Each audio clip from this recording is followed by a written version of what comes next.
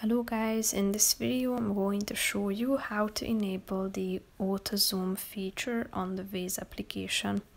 But first I just want to mention, don't forget to subscribe to my channel because at 100,000 subscribers I am going to show you my whole YouTube revenue statistics and growth strategy, how to make money online. Now let's jump into it. First of all, open the app on your phone.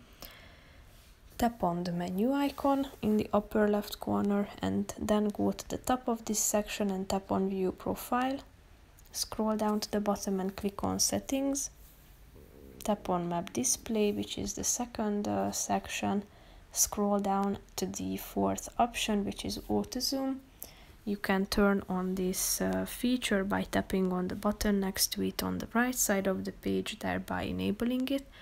But if you want to disable the auto zoom function, just simply tap on the blue button and you will be able to turn it off automatically.